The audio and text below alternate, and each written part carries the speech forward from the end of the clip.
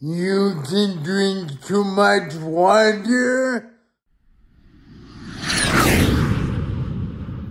Consuming too much water in a short period of time can lead to water intoxication, also known as water poisoning or hyponatremia.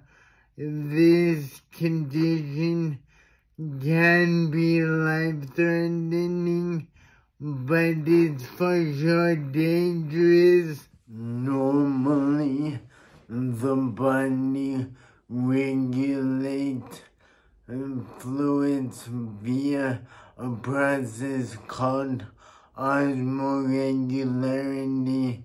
This includes electrolytes like salt, which is actually needed for certain functions of the cells.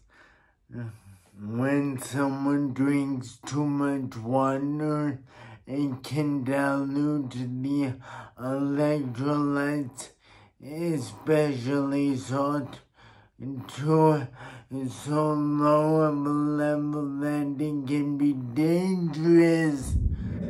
Some symptoms of water intoxication can be nausea, headache, confusion, dizziness, seizures, muscle weakness, and in very severe cases, even death. Wow.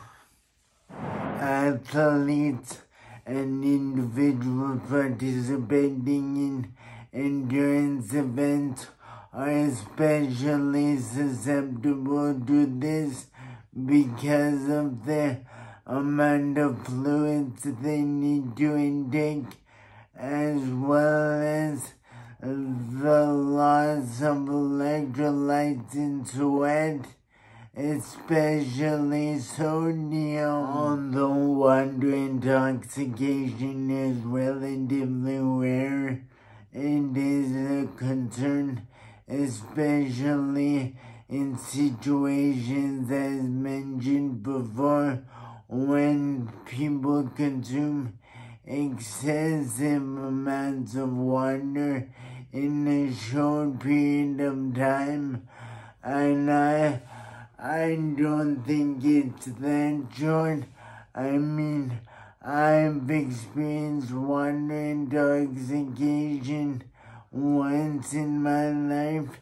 It was on a day when I spent all day at the gym, and I drank probably a gallon of water, but that was in only 4 hours.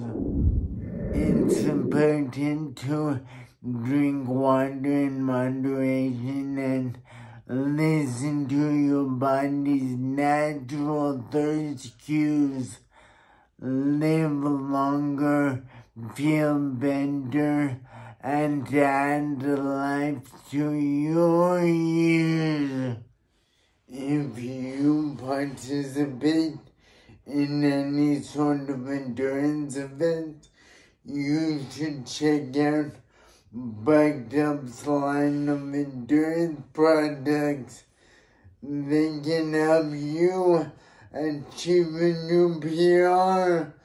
Check them out in the description and leave a comment for the algorithm.